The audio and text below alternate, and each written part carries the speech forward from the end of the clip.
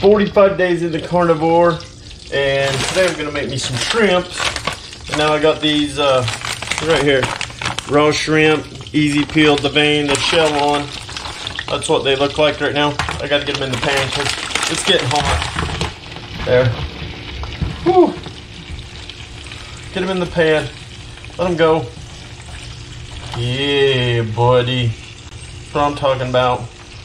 In this, I got some pork fat, pork belly grease, and some butter. So now my prawns have reached the savory sauce of the butter and are now going to cook. But this is the other bag I just got out in case I didn't have enough to fill up that pan.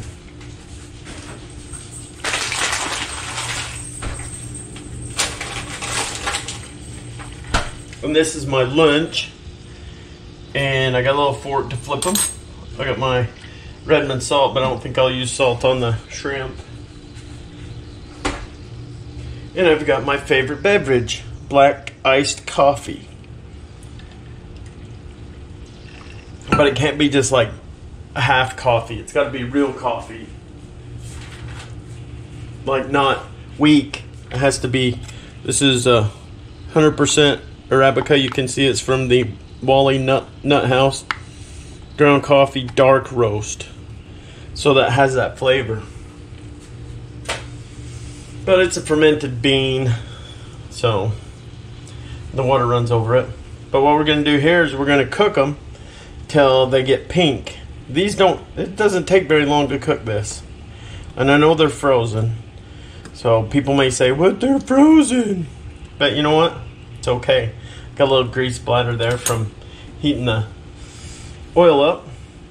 But I noticed just a second ago that doing the carnivore diet, and it was on Reddit, that my elbows have gone from brown to pink. You know how you get that brown elbow and it's rough and dry? These are not. They went soft. That's the craziest thing. The other thing I noticed is that the mosquito bites that I got, they used to get all swollen, like the circulation was bad. And now I would get a mosquito bite and it just makes a welt and then goes away. So my body's able to handle it now. Because in the last couple of years, there were times where I had to go to the doctor because they just got so bad that they would go septic. And a trick for if they go that way is to get it under like scalding water. Where they bit under super hot water and then it draws all that antihistamine to it. Your body will do a dump in that area to try and look for injured skin. So that's a natural thing that I figured out to fix bites, bug bites, if they were going to go septic. I don't know, why is that thing beeping? It's still recording. All right. What else did I figure out? I started lifting. So I started lifting a few weights and feeling better. My tiredness is gone. Where, you know, after I would eat, that it would just be like I was tired. I saw a lot of people talk about skin tags, but last year I burned them off. I had some under my armpit that I'd had forever. And people were talking about that eating the carnivore diet helped you get rid of skin tags. But I don't have any skin tags to relay that information. Look how they're getting pink. Starting to get a little pink there. I can get them manipulated in the pan a little better than when they were hard and crusty.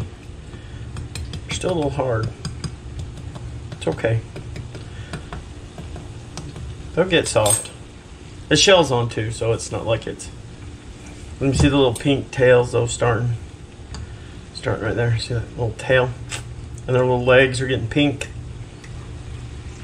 See like that? Whoo-hoo! Fancy schmancy!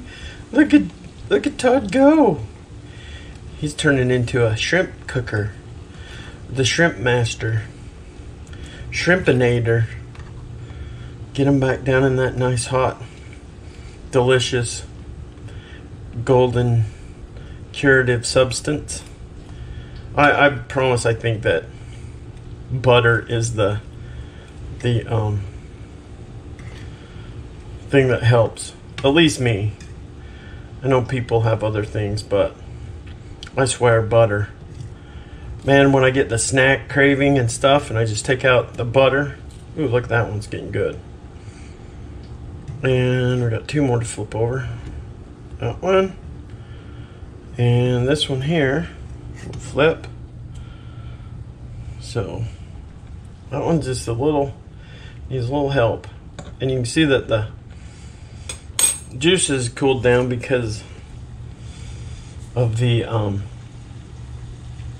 frozen nature of the shrimps. So we'll get me a plate because it's about lunchtime. And I'm not going to drain these of the butter or anything. In fact, I'll probably put the butter in a cup so I can dunk my shrimp in it as I eat my shrimps. So let's do that.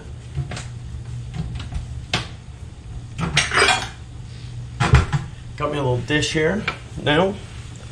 And I can dump that golden, beautiful liquid into that cup and dunk my shrimp as I eat it.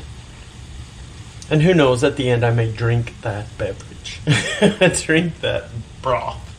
It's good stuff, Mater.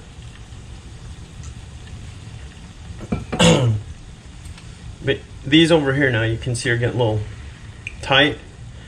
And I can feel that they're soft. You don't want to cook them too long or they're going to get rubbery. See, that one's still got a little gray in it. It's going to have to be in there. But you can kind of tell when they start splitting like that they're getting done. And that's where you'll peel them. It's right there on that vein. See, that one's peeled pretty good. So maybe we'll take that one. Let's give it one more flip. I know they're curling pretty good. Like that. That one's probably done right there. I'll get that one out. How's that one looking? Not the greatest. Still working on a couple of these. That one's split. You can see that split along the back, meaning it's getting done. Flip that one over so I can cook the other side and get it pink. I always bought the other shrimp, but see, when I would eat shrimp before, I'd eat it with that cocktail sauce. And that thing's loaded with sugar. In fact, I got a little cocktail sauce right here. Right here. You can see, look. Main ingredient. High fructose corn syrup. Ugh. Get rid of that.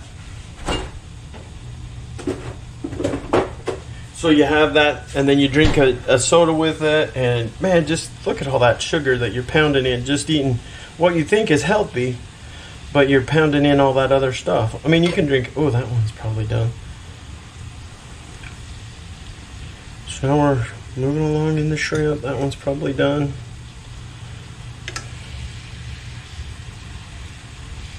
That one's split open, curling a little bit. Well, maybe get it out. There we go.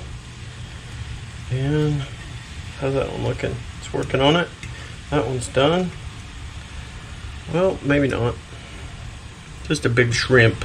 This one's done. Look at that split. That one's split. Used to eat that all the time, but can't eat it with the sauce because that's all sugar. You know what I mean, Vern? This one's a big shrimps. So we gotta make sure it's cooked, but it's looking that, look how it's split. Well, not so much. Oh yeah, it is up on the top. Split. How's that one look? See, my pan's getting hotter. Yeah, a little bit more. But I think that big one's done. It's getting a real good split on it. So I got these two left. I'm gonna turn my heat off because it's just gonna take a second for these. You see how fast that was? It took us all 10 minutes to cook a nice big healthy carnivore meal over here. Delicious. delicious. In fact, I should put some salt in there. That'll help. So let's get a little Redmonds. I'll put some Redmonds in there. Then it can mix in with the butter. Because it was unsalted butter. I think that one's done. We'll take it out.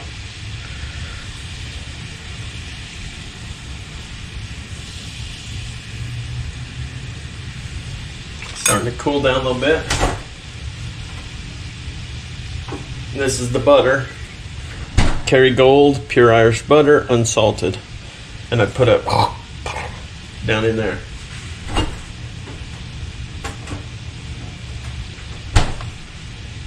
Alright, I think we're all done. Yeah, that was split. Alright. So there's that, and I'm going to dump this in this little dish over at the sink.